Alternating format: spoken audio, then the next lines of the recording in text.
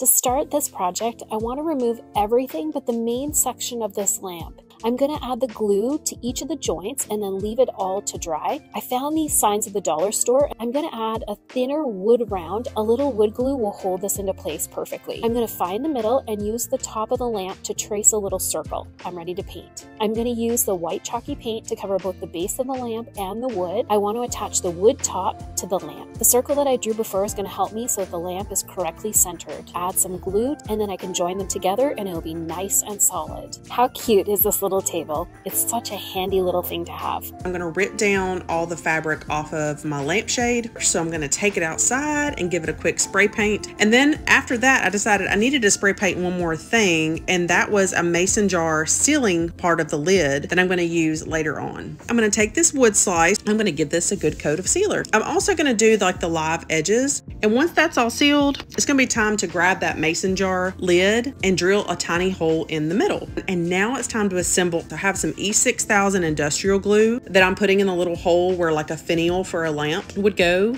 And that's where I'm going to kind of adhere that mason jar sealer. I'm going to put some more E6000 glue along the rim here. So I'll go ahead and set that down. Got it in place. And now it's time to drill. It's all good. Going to flip it up, give you a look at it. Thinking if you had a bigger lampshade, this really would make a precious side table. I mean, the possibilities are endless of all the things you could use.